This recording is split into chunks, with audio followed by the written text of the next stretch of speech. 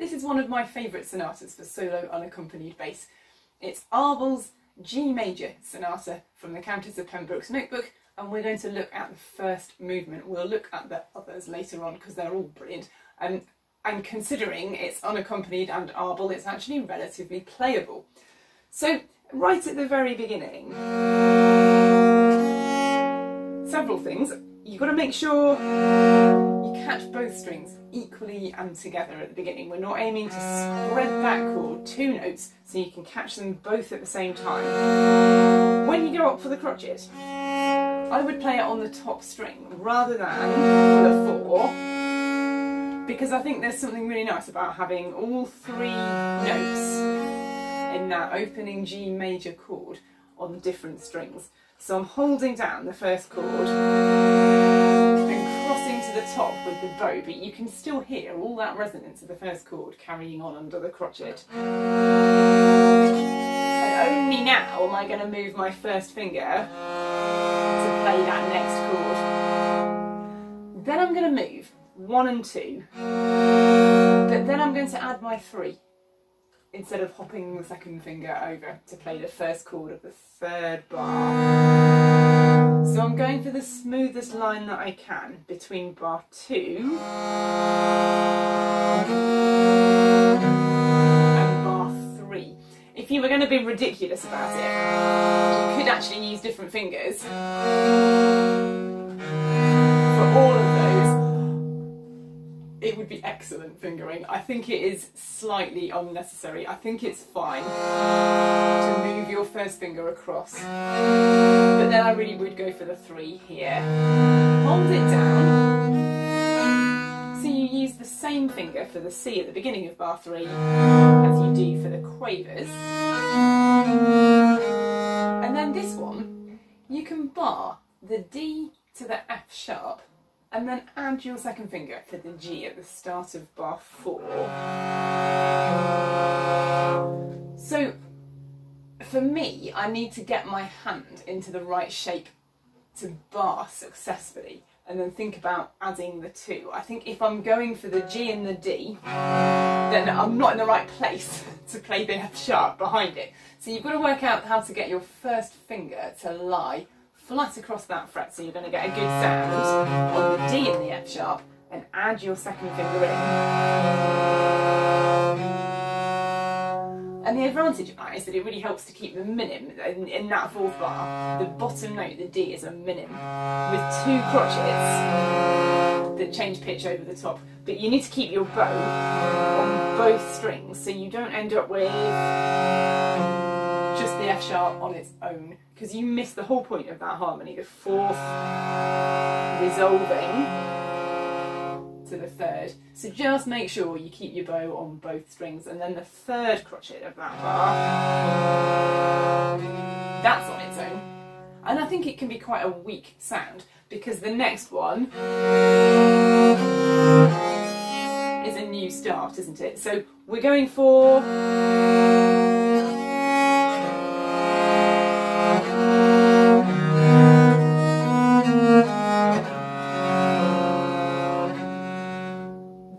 the first phrase, and then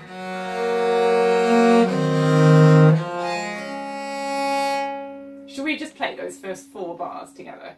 So we're 1, 2, 3.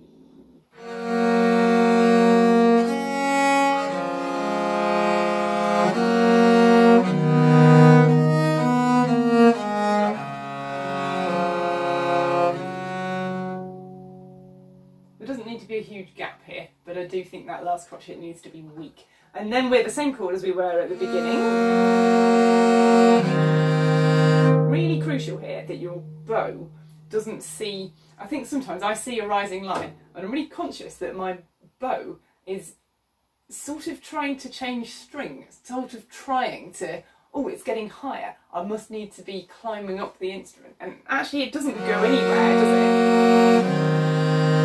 Even though the top note rises and the bass line falls, in terms of bowing, you're playing the same 2 strings between the first chord of that bar and the second chord. So just watch that this arm doesn't change its angle at all.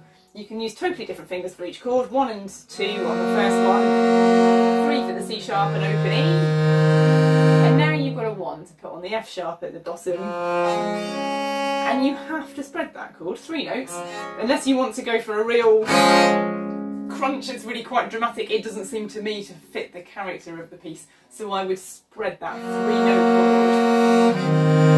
I think that's fine. Nice lazy triplets. Hold the 1 down here, just for the sake of the harmony. Don't take that off as soon as you've played it. Start the trill on the upper note and play a nice long appoggiatura. How long do you dare sit on that F sharp for before you start the trill? And it's a slow movement, this, isn't it? It's very beautiful, it's very expansive. It does not need a trill that sounds like somebody's burglar alarm going off and is just terrifying. So a trill, it starts slowly, and I would tuck a little appoggiatura in at the end of it, largely actually to buy myself a bit of time to find the bottom of the next chord. If you try and go straight from the E down there, got a long way to go and absolutely no time to get there. But if you just end your trill with an anticipation and the open string, you've got time to find that last chord. Does that make sense? So from bar 5 I've got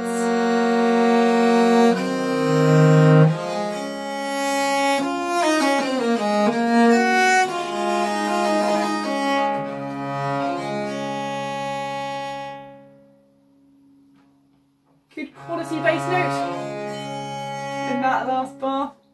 It's such beautiful writing, isn't it? Let's play from bar 5 to the end of that section. Bar 5, 2, 3. From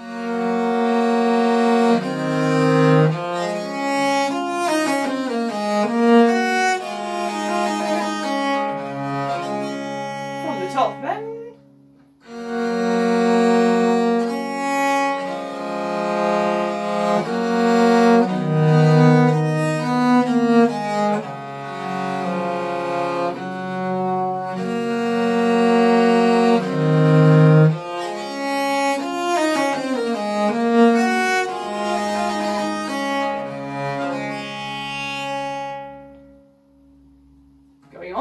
Section, there's a slightly more awkward couple of bars at the beginning of this. So here's another one where the bass note is a minim, and I think it's tempting, but I really don't think you can squash your first finger to give you the second crotchet, because it's really going to interfere with the bass note. It's very tempting to put a 1 on the B, open top string, and then think, well, I'll just squash that into a bar, but it's just, it kind of interferes, doesn't it, with the bottom note. You lose the quality of it. So I'd use your second finger. Having done that, really we've got to use the 3 for the F. And so now we've got to use 1 and 4. It is slightly awkward fingering that. I don't really have a better way.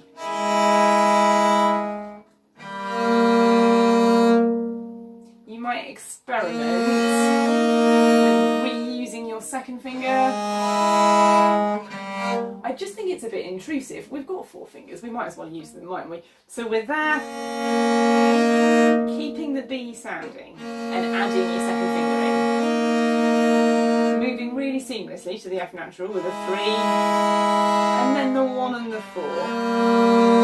And while you're there, you can bar that 1 onto the top string for the E. There's plenty of time and plenty of space to do that. And then we're all right, aren't we? Now we're back into ordinary first position.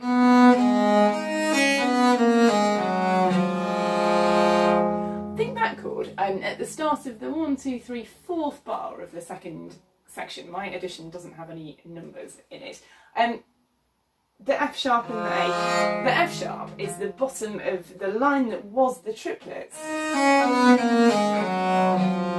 that's just going to carry on down there, isn't it? And you happen to have an A just added onto the top. Just add it in really elegantly. I think the risk in there is that you go on playing one string at a time. I'm playing one string at a time, and now I'm playing two strings. Think of it as just seamlessly moving into the F sharp and happening to catch the A while you're there. I don't think you should spread it, but I don't think you need to announce the fact that you're suddenly playing two strings. Should we just try that out from the beginning of the section? It is slightly awkward. I think it's the most awkward bit of the whole piece. You'll be pleased to know it doesn't get any worse than that. Second section. 2, 3. I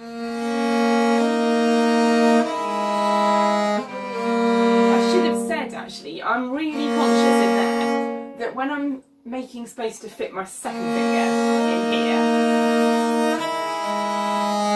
I think my thumb then at the back of the fingerboard then moves quite a long way to accurately support my fourth finger. So I think the thumb is coming up the fingerboard because of these two fingers. But when if I'm in that position, then I really can't reach that 4 very accurately. So suddenly my thumb comes much further down the fingerboard to be able to reach the G sharp with the 4 across there. So here,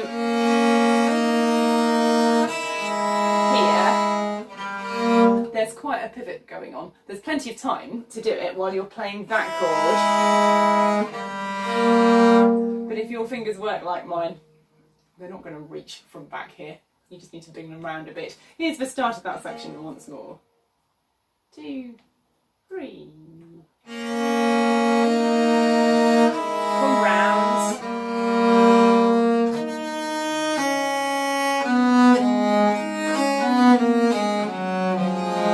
Let's go on.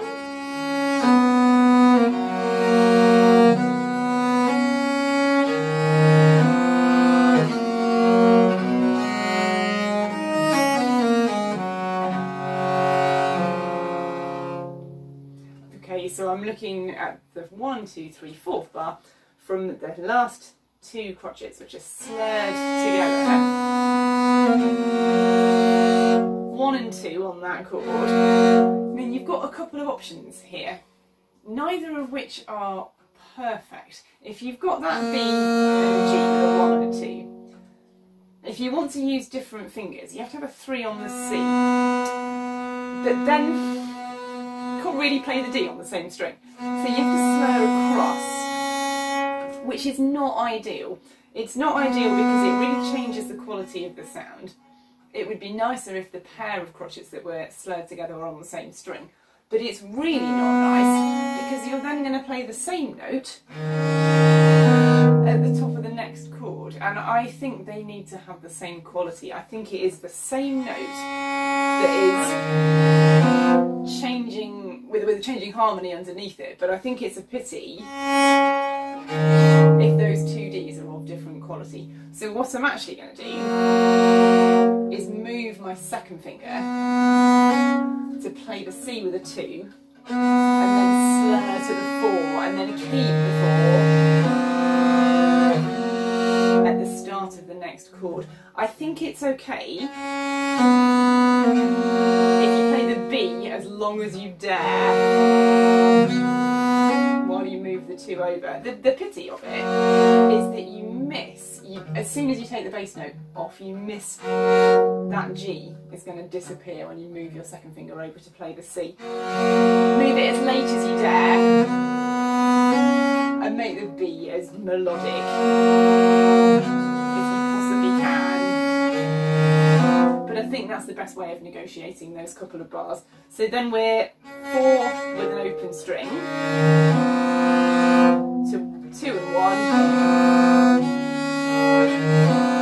Same 2 fingers, swap over. There's no other way of doing it. And now you've got the G down at the start of the next chord. Open C string, second finger G, open string A. And I think here it's a 3-note chord. But if you finish just on the A string, you miss the most glorious crunch, which gets resolved there. So I think you need to hear that. I would finish on both of those strings simultaneously. And here again, it's that barring with your first finger and keeping the bottom note sounding for a minute, making the top note into a whole crotchet's worth of appoggiatura. Let's go from the fourth bar of that second section, but for the last two crotchets. So we're starting on a back bow, plenty of bow, 2, 3, 1. Move across.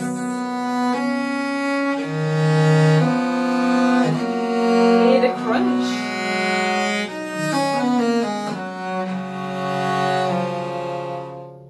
And then this is like the beginning. Open top string, hold it down.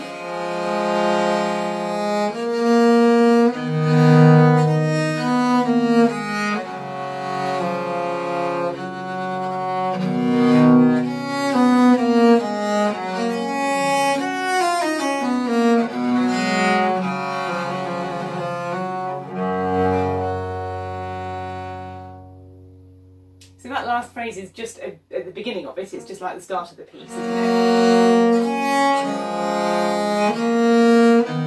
3 on C, bar across, add the 2. This is a good, I think you need to get plenty of resonance in that C major triad, C major third, on top of which you then add a D. So make sure that is a really beautifully resonant chord, that it doesn't just, that it hasn't cleared by the time you start the top of this. Part of the beauty of that bar is this harmony with that D over the top. I think there's not much time to spread this, because really you're on your way to the top, aren't you? This bit is just to get you to the top of these triplets. So don't spend hours over the first chord of that 3 bars from the end. I don't think there's time. No time for that. I don't think it takes the drama away from the top. And then here's another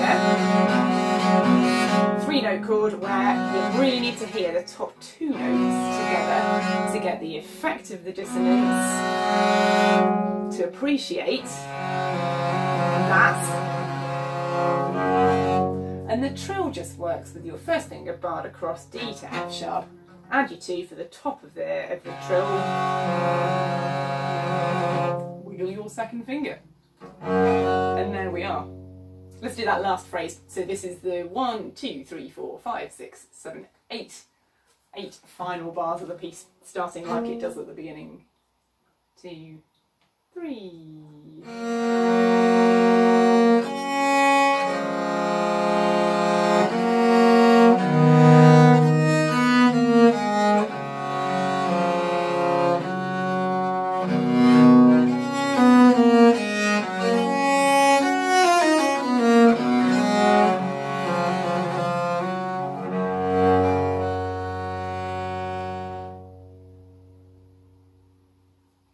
It's such a satisfying key, isn't it? G major, it just has such resonance within the instrument.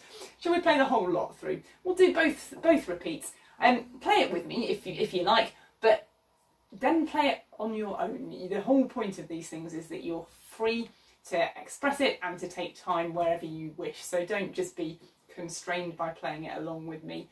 Play it to get the shape of it, and then do your own thing with it, and that's fine.